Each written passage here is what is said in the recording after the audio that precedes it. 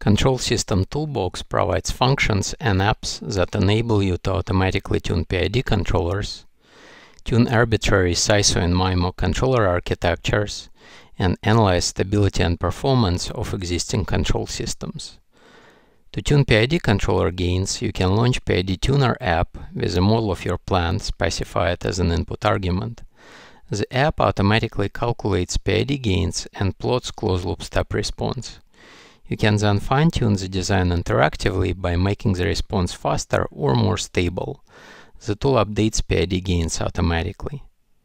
To manually tune SISO control loops, you can use Control System Designer app. For example, you can easily add a notch filter to your controller to suppress resonant peak. Or you can use root locus design plot to shape the step response of your closed-loop system. To tune an arbitrary MIMO controller architecture, you can use Control System Tuner app. You can select controller architecture elements you want to tune and specify design requirements such as step tracking and stability margins.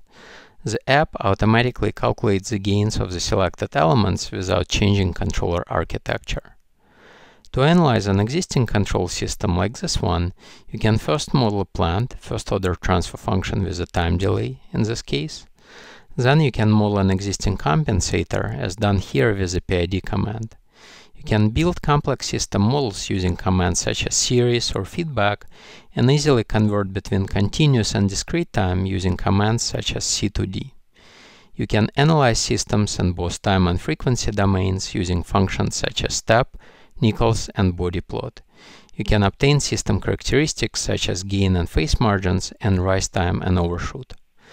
For more information on Control System Toolbox, return to the product page or choose the links below.